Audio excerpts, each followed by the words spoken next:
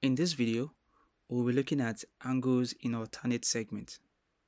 In the diagram below, there is a chord TC and there is a tangent AB.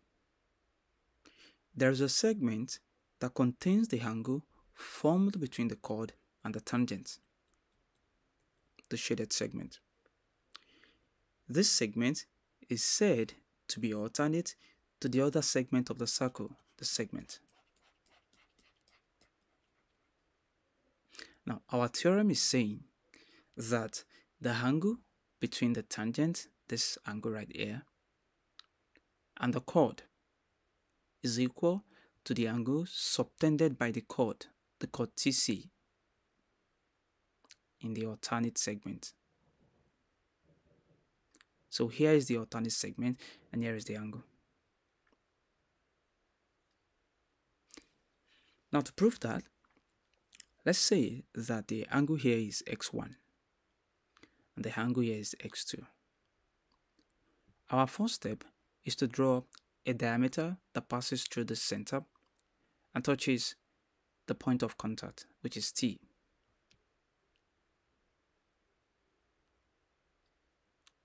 I'm going to call this point D. I'm going to call this E. I'm going to join D and C together. And I'm going to call the angle formed here at D M. This angle M is in the same segment with x2, based on our previous understanding. So I can say that M is equal to x2. The reason for that is because they are in the same segment.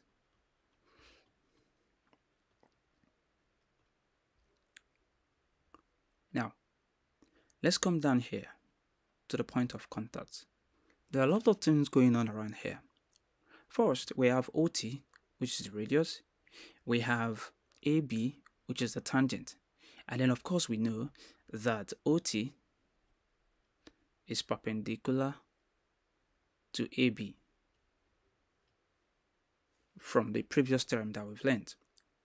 And so, we can say that the whole of angle OTB, the whole of the angle here, is 90 degrees. And then the remaining angle here, which is DTC, is going to be the subtraction of x1 from 90 degrees. So I can write here as 90 minus x1. So our DTC is 90 minus x1. Again, we notice that angle DCT, the angle right here, is 90 degrees. The reason for that is because it is angle in a semicircle. So that is 90.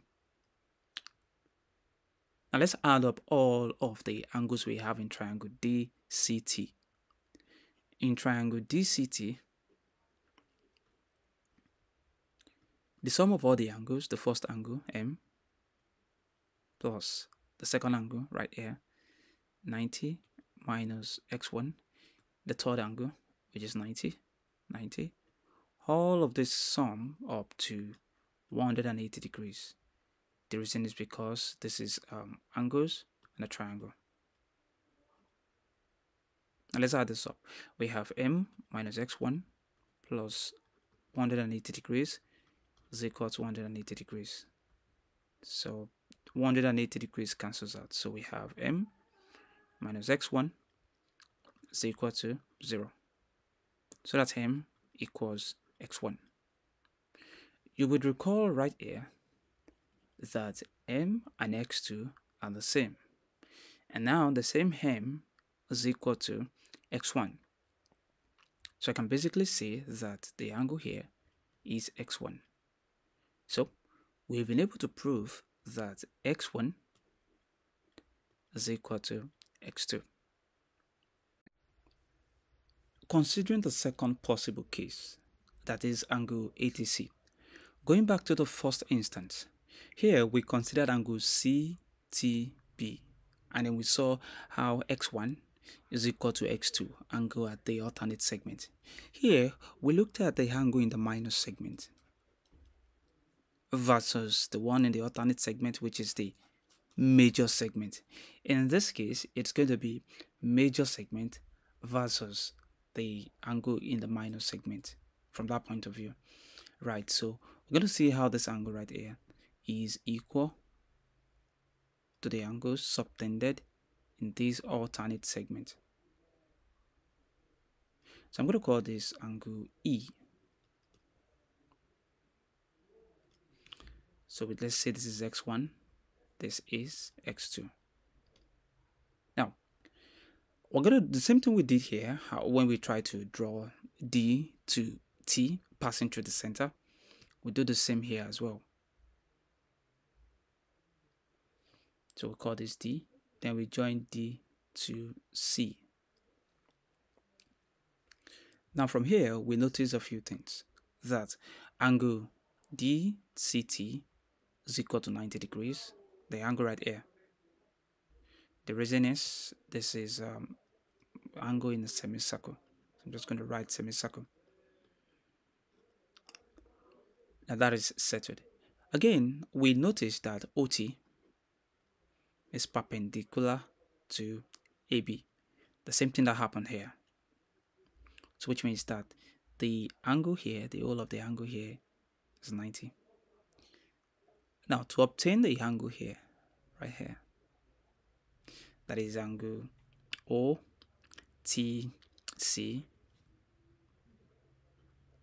we'll have to subtract because the whole of this is x1, so 90 is out of it, so you're going to be having x1 minus 90 degrees.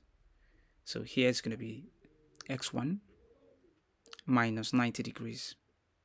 Right. Now, one last thing, because we are trying to establish something within the triangle DCT.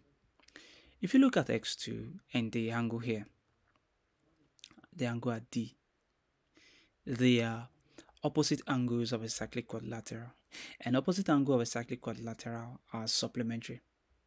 Okay, so let me call this M for now. Now let's add it up.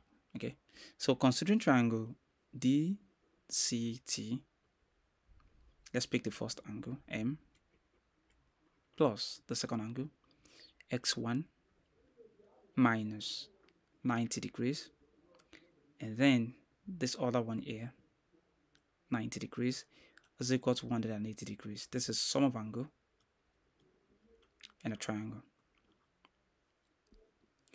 Now we have M plus x1 is equal to 180 degrees. Remember that M plus x2 is equal to 180 degrees. The reason for that is that they are opposite angles of a cyclic quadrilateral, so which are basically supplementary. So which means that your M is equal to 180 minus x2. So when we replace what we have here with that, we have 180 degrees minus x2 plus x1 is equal to 180 degrees. So this, when it goes here, it becomes 0. So we have x1 equals, when this goes here, it becomes x2. So we've been able to establish that the angle you have right here, which is between the tangent and the chord, is equal to the angle subtended by the chord in the alternate segment. Now let's look at just one example. In this example, we're told that TA is a tangent to circle ABC at A, and TAC is 58 degrees, just like we've seen. TAC, then BCA is 65 degrees. BCA is 65 degrees. We have to find the size of BAC. So our goal is to find the angle here. So how do we do that? The only thing we just have to do is to find the angle that is in alternate segment. How do we apply that? So angle CTB 80 is equal to the angle here. So this right here and this right here are equal. A, B, C, which is equal to 58 degrees. So this is going to be 58 degrees. Okay. Now to find BAC, angle BAC.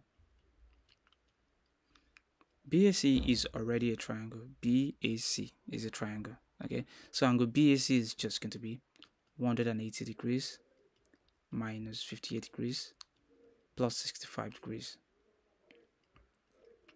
which is the sum of angles in the triangle.